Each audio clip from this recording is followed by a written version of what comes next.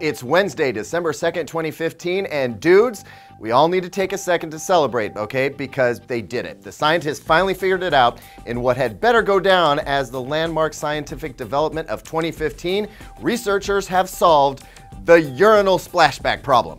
Anyone who's worn khakis while peeing in a urinal or, just taking a look at the floor below one knows the problem of which we speak. Using a urinal causes a micro spray of pee to come blasting back at you, leaving you covered in a fine mist of urine, which is clearly visible as polka-dot pee spots on a nice pair of khakis.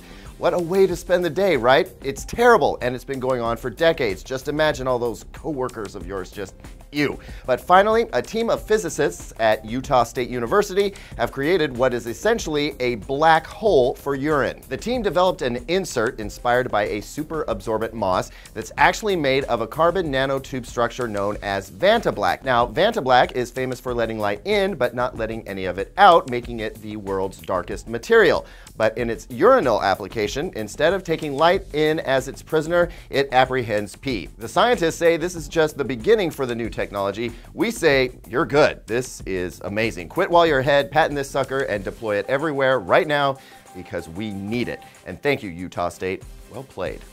And finally, Facebook boss Mark Zuckerberg is a dad now, and as any new parent will tell you, your first bundle of love will make you do some funny things. They're like a toxin for goodwill. Well, as far as Zuck is concerned, he's feeling compelled to give away his fortune.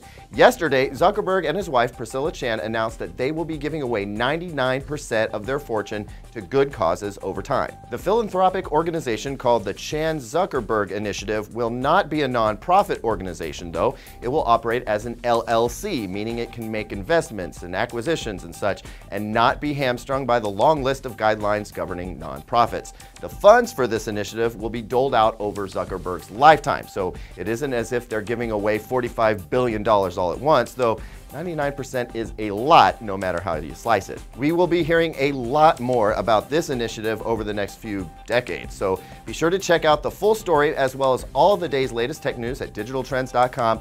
That's it for DT Daily today. We'll see you again tomorrow.